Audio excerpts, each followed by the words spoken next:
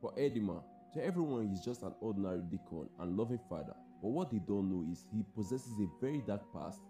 Even his son Damilola isn't aware of. He used to be the most dangerous man in the country, with 23 assassinations, 113 domestic operations, and had participated in the military coup. But all that is in the past. He now lives a calm and benign life, working as a construction worker. He seeks to atone for his sins, and Christianity has been his salvation. But Damilola doesn't share his faith, and it all has something to do with his mom passing. One day, he and his son, who is an advertising strategy executive, leave for work, and later he heads to church where he's taking a sermon. Somewhere else, a man and his child are kidnapped, following heavy gunfire between the police and the kidnappers.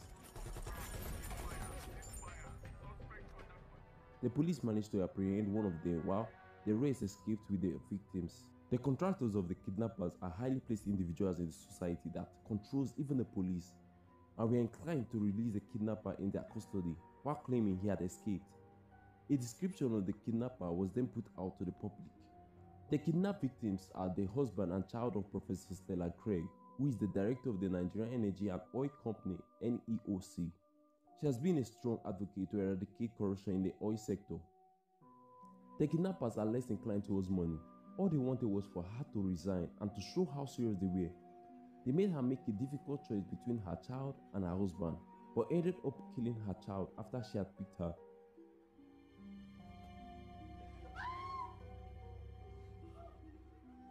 Following her resignation, there is a public outcry as they knew corruption was fighting back. The mastermind behind the whole scheme is an ex-general called General Issa and Senator Dipo, who wanted their man as the Director General of NEOC, who will turn a blind eye to their illegal oil mining activities. Meanwhile, Damilola got off work and decided to join his father in church. He messaged his father that he was on his way, and that made the man happy since he had refused earlier.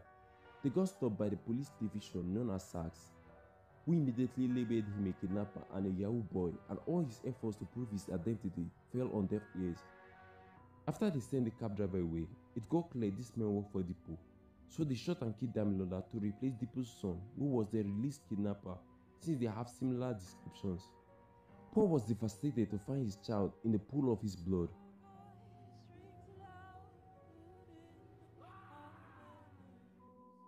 And since the police believed he was a criminal, it was the law that the government claimed possession of the body pending investigations. But this didn't stop Paul from trying to get Damilola's body back. He got approached by a journalist who believed his son was innocent and wanted to help him prove it. But he declined her help and got picked up by an old colleague of his who later offered him help, but he also declined, as he believes the death of his son was punishment from God for his past sins. He decided to clear his son's name. At least then they will release the body for burial. But the police refused to give him the file on his son, and he ended up assaulting one of them when they wouldn't stop calling his son a criminal. He got arrested, and the journalist, whose name is Victoria, using her police contact, tried to get him out, but it would have to wait till the next day. But before morning came, the corrupt policemen beat him up and dumped him in a ditch. He found his way back home and met Victoria, who had left the police station after they claimed he had been released. She gave him the police report while he tended to his wounds, and of course, everything there was fabricated. But he wouldn't still act on what he has and advised she leave the judgment for God, because it could get dangerous. However, she thinks God's judgment takes time and somebody has to be the voice to the voiceless. After ruminating on her words, he decided to seek the truth. He got in contact with his old associates, and in no time, he got the policeman who had killed his son. While he tortured and extracted information from them, Victoria came to his home. She let herself in when she got no response and found he had made so much in-depth investigations. He came in briefly but didn't see her hiding in Damilola's room. After he left, she made copies of the document and also took the SD card of his camera. In actuality, he knew of her presence and let her take the files containing the confession of the policeman in hopes she would publish it. He then went on to publicly disgrace the officers.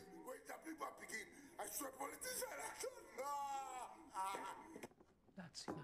Victoria's editor destroyed the only copy of the evidence since it could put targets at her back. And we get to understand that Victoria's mom was a journalist who got killed and she was just protecting her from her mother's fate. Well, that's what she wants her to believe, because the truth was she was working for the general. Senator Dippo and his men got to know whose son they had killed. Being an old associate of Paul, he knew he was like a dog with a bone and wouldn't let go. The only way to take him down was to send the whole police force against him, and to do that, Angelo, his top guy, and the police DC killed one of the men Paul had released to frame him. Later, the bodies of Professor Craig's husband and child were discovered, and while Victoria was about to go to the scene, Paul came for his drive. She told him what had happened, and since there was no other evidence, he followed her to Professor Craig's place. Professor Craig recalls she started getting traced when she started working on a particular oil block which she gives them. As they went through the documents, they found out the drilling site has past several owners and the current owner were listed as confidential. This revelation alerted Paul of danger and he tried to send Victoria off. Angelo and his men had arrived by boats, and Paul sensed their presence and hid Victoria in a safe room. There she realized Paul knew everything about her life from when she was a child. Paul put the lights off and skillfully went around the house taking the men down, one after the other, until he finally came face to face with Angelo. He and Angelo had served in the military together, and Angelo recognized he had gone soft since he didn't kill any of the men.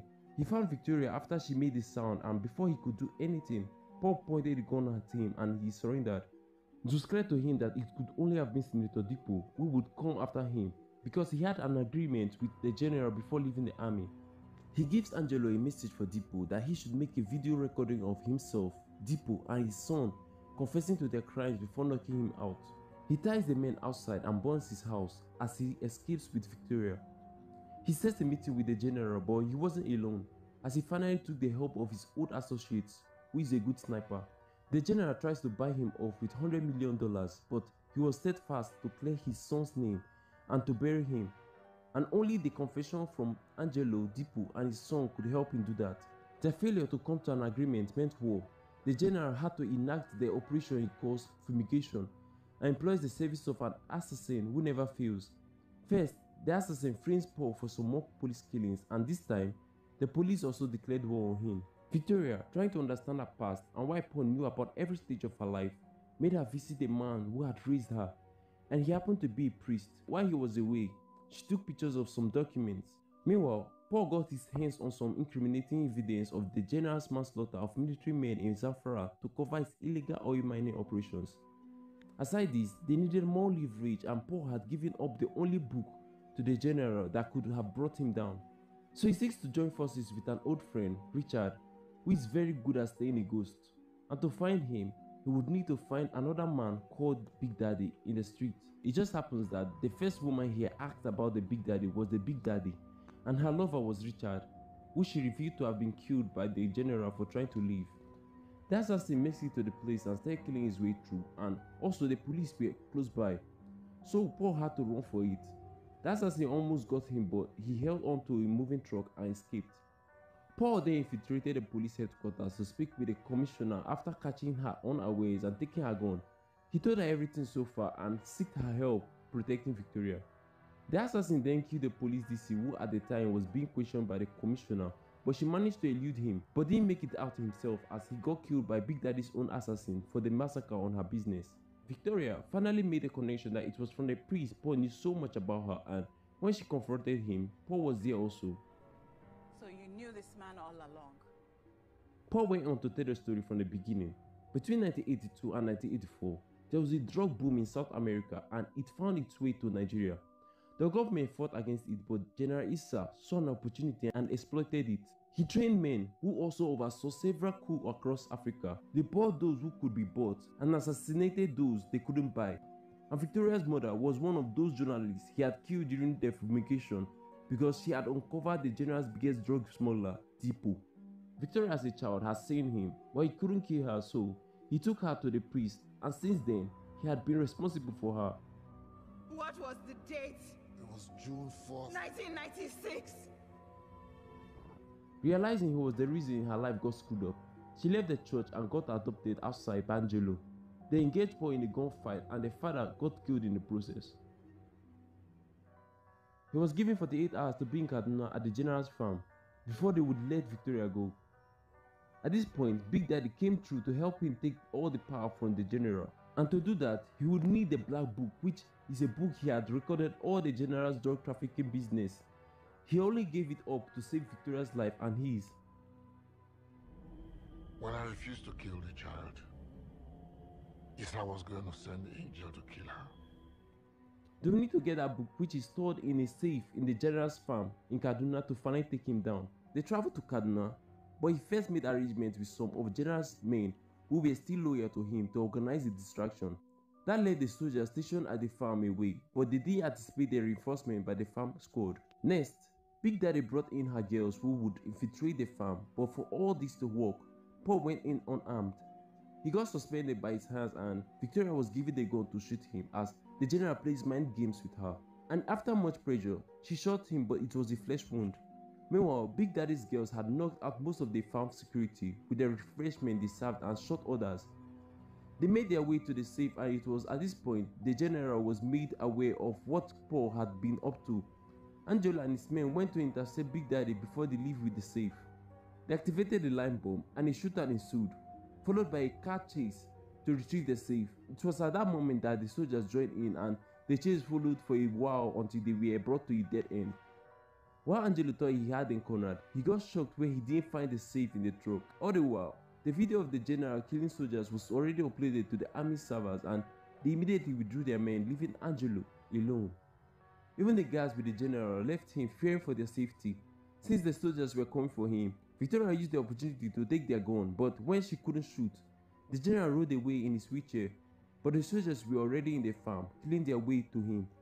Angelo, unknown to him, he played exactly into Big Daddy's hands because while he was giving a chase, the safe was already transported somewhere else.